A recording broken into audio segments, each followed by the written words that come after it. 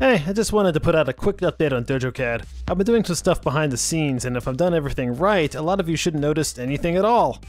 Okay, thanks for watching. But seriously, I translated it into 14 languages. Okay. It came to my attention recently that someone had forked DojoCAD about 1.5 years ago and translated it into Chinese. Unfortunately, they didn't keep it up to date, and then it just disappeared overnight.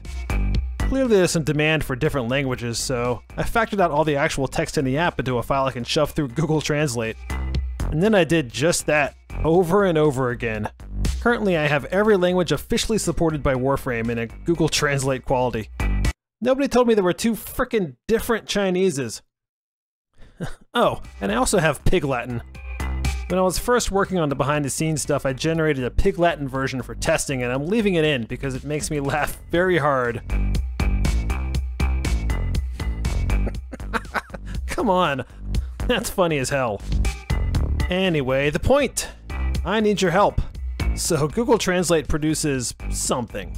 Is that thing good? I don't know. Probably not.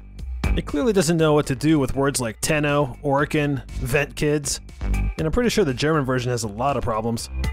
So I need volunteers to help proofread this stuff. Look, I'll start learning all these other languages once I'm done learning English.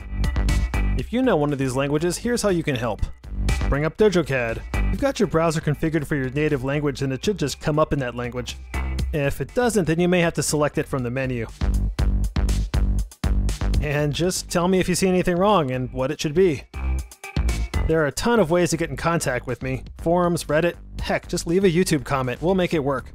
And if you really want to help me, bring up the language menu and click the first link at the bottom. This takes you directly to the whole language file. Okay, I know it looks like a lot, but that's just because it is.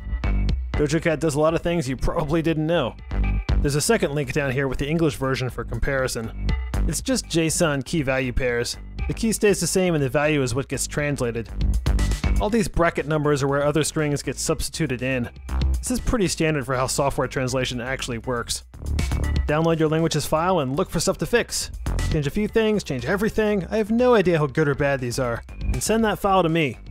Again, plenty of contact options, or if you're comfortable with Git, you can attach it to an issue or even file a pull request. Thanks to anyone who decides to help. All I can offer you is a credit in the help section. Speaking of which, I am not asking anyone to translate this incredibly large help section. I mean, goddamn, it's easily 100 times what's in the language bundle, and judging by the questions I get, no one ever reads it anyway. I don't want people wasting their time on this. I do have a Chinese version I ran through Google Translate, which was a pain in the ass, and even without knowing the language I can tell it's garbage. Don't worry about it. That's most of what I wanted to talk about, but there's a couple of other quality of life changes. I added a separate arrival gate.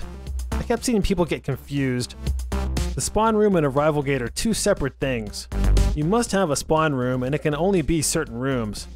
The arrival gate, on the other hand, is optional and it can be put anywhere. I also added a little marker in all the halls to show where the console is. It's not always clear from a DojoCAD layout which direction the more symmetrical halls are actually facing. This is super niche, but it does matter sometimes. Speaking of halls, I finally added scroll bars to the menu so I could put all the theme halls in a single menu. I didn't have a choice with the size of this frickin' language menu. And lastly, if you look closely, the link format has changed. The actual layout code is now after a hash mark. GitHub Pages has a limit on how big your URL can be. I don't want to go into details, but this works around that. You'll only notice if your layout link is astronomically large, like my test bed. All existing links out there should still work. They'll get translated when you load them. And yep, that's it. I closed out the video by talking about link formats. Perfect. Thanks for watching.